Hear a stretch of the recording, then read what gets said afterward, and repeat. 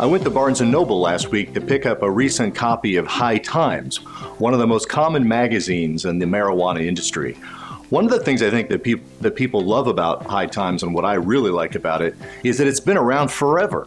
And people in High Times have been writing and talking about cannabis even during a time period when there had been an all-out war on marijuana in the United States.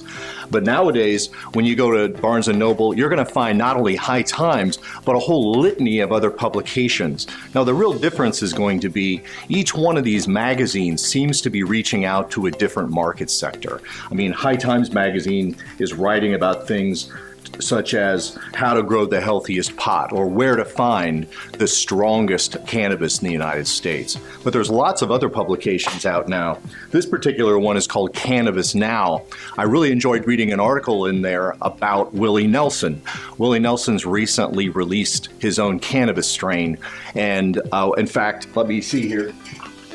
When I was in Colorado, I picked up some of his lemon skunk, and I can assure you, he knows what he's doing. Other publications you're going to find maybe a little bit more narrow in focus, and that would be for people who are attempting to get into the industry itself. This is a magazine called Marijuana Venture.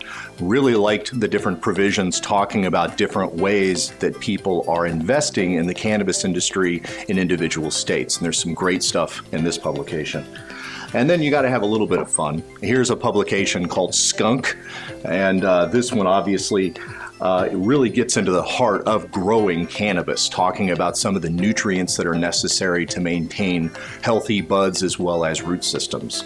And then last, Sun Grower, which I really enjoyed because the focus of this publication is on emphasizing the quality of marijuana that is grown by Mother Nature out of doors as opposed to inside.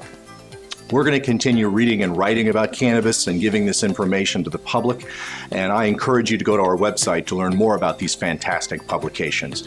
Go to our website at www.newsmunchies.com and follow us on Facebook and Instagram. Have a good day.